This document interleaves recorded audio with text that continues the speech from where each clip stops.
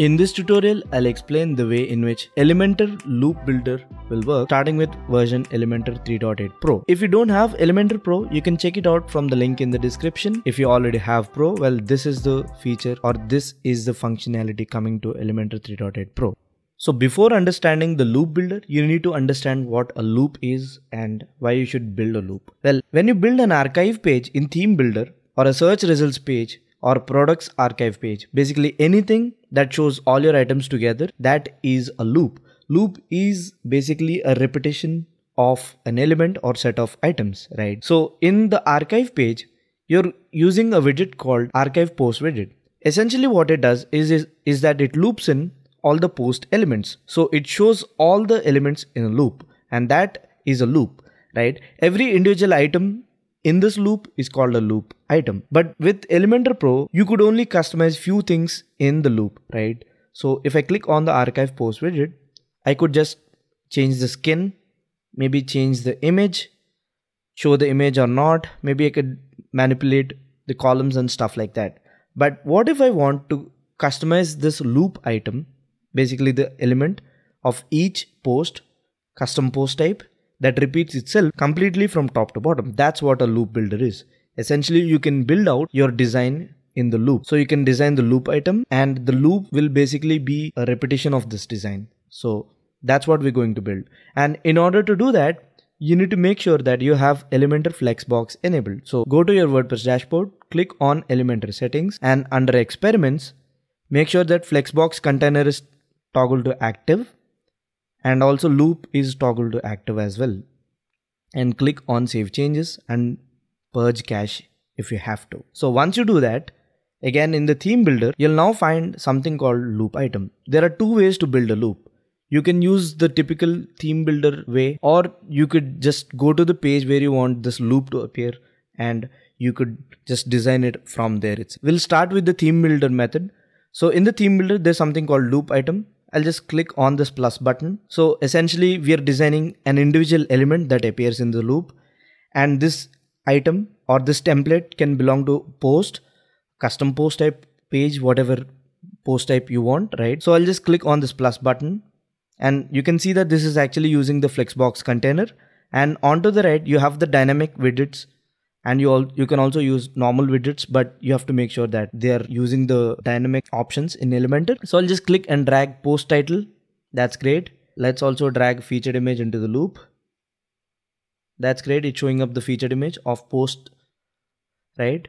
Now I can go ahead and make some changes. Maybe I'll use a custom mask on this. Maybe I'll change it to a blob, something like that. And I'll also click on this image. Go to content and I'll choose link, click on custom URL, and under dynamic tags I'll choose post URL. Basically we're going to use this as our posts loop. So I'll publish this element or this loop. I'll click on the settings cog and give it a name. I'll call it first loop item and I'll click on update again. So this is the loop item's name. Now you can create a new page. Let me just create a new page. I'll call it loop test. I'll click on template and I'll choose Elementor full width and I'll publish this. I'll click on edit with Elementor. On your right, you'll have something called loop grid.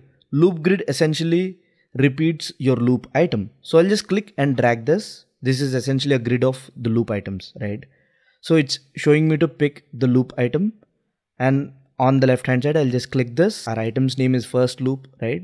So it's this. So once I pick this, you can see it's getting all my posts and displaying it right here. So it's that easy, right? Now we have a loop and each of the item or image links to the individual post. You can use this as related posts. You can design any kinds of loops using this loop grid. Again, you can change the query from posts to pages to your custom post types as well. So if I change it to products, which is WooCommerce products, again it gets the product title and also an image of the product and link to the product. So designing a loop is that easy. And if you want to customize the loop, you can hover over any of the element and you can see there's a button called edit template. Just click that and click on save changes. And now you're actually editing the loop element itself. So I'll just click on this image. I'll go to advanced. I don't like this mask, so maybe I'll change the mask from blob to a circle. Now it may not appear right now. I'll update this and reload this page once, and now all the loop elements have circular images instead of the blob. So we just created a collection of products. Loop is essentially a collection, right? Now the second way is to start directly on the page. So I'll create a new page. So I'll use Navigator to do that. I'll create a new WordPress page or Elementor page. I'll change the page layout to Elementor full width. Let me just drag in the loop grid. And down here, you see something called create template. You can also pick the existing template or loop item, or you can start from the scratch. You can simply click on create, click on save. And right now you're actually creating the loop itself. Again, I'll do the same thing. I'll use post title. You can drag in any dynamic widgets, or you can use the normal widgets and link them to dynamic options. I'll use featured image, and maybe I'll use post excerpt as well. I think this post doesn't have excerpt. So I can simply click on save and back, and now I'm back, and this is the loop. Now I can simply publish this page. I can reload this. So this is the page with the loop elements. So you can start and create a loop item in the theme builder interface, or you can directly drag in this loop grid widget and start creating using the very own interface. Now there are a couple of things you need to know about the loop grid widget and the loop item. Well, if you're building archive pages, search result pages, category pages, you still need to use the archive post widget, right? As you can see here. Now, if I try to use a loop, let me actually copy this loop and paste it into that. So I'll just copy this loop, go to this archive posts, and if I actually paste it, it's still essentially a loop, or the elements within the loop are defined by the queries, right? So if I change this to pages or anything, only those elements are displayed in the loop, and there's no way to get elements dynamically. That means if I use the loop grid widget in the archive pages, such as post archives, it won't get all the posts dynamically. It still uses the criteria that you define in the query. So if I change this to posts, again, it just gets like 6 posts. Whereas the archive post widget, you can see that it gets all the posts from the database. So that is one drawback at the moment. I'm pretty sure that this loop grid widget will essentially replace the archive post widget, right? And this also works with dynamic option. That's the second thing that you need to know, right? So when you're editing a loop grid template, here I just dragged in the post title widget. Instead of that, I can just drag in any widget I want, right? So I can simply use heading widget. I can click on dynamic tags and I can say post title, and that'll still work, right? I'll click on save and back. Now it gets all the post titles just like that. So it's essentially the same thing. You can use dynamic options also. So you can use these dynamic options to display custom fields for your custom post types, right? So if you're creating a loop grid item for your custom post types, you can use Elementor widgets and then use dynamic options to get dynamic fields and the data. So that is the second thing that you need to know about this loop grid.